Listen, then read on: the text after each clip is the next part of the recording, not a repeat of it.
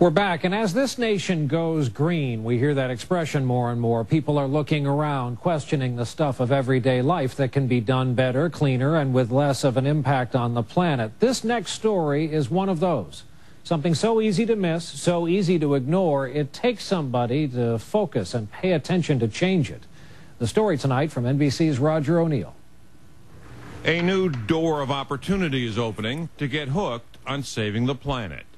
Metal or cardboard, just like paper or plastic at the grocery, could become the new mantra of dry cleaners, as New York businessman Bob Cantor tries to get green in every closet.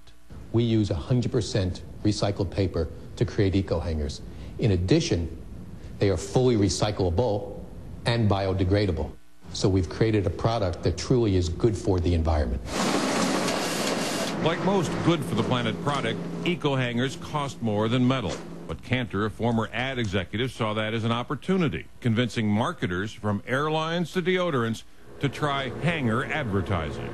This is a billboard in the bedroom. A billboard that gets noticed. There are people who actually keep track of how many metal hangers we use in this country. And it's staggering, 3.5 billion a year.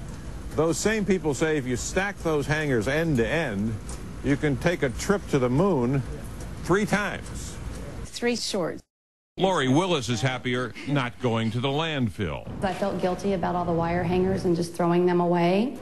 The EcoHangers are given to dry cleaners, saving about a nickel for every metal hanger not used. At clothesline cleaners in San Antonio, that's 350,000 times 5 cents, a nice savings. But Derba Mills says it's also good business to be green.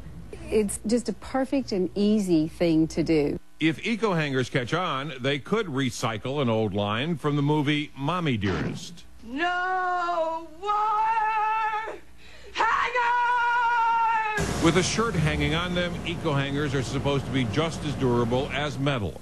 But their real value is when they're thrown away. When they don't, hang around. Roger O'Neill, NBC News, San Antonio.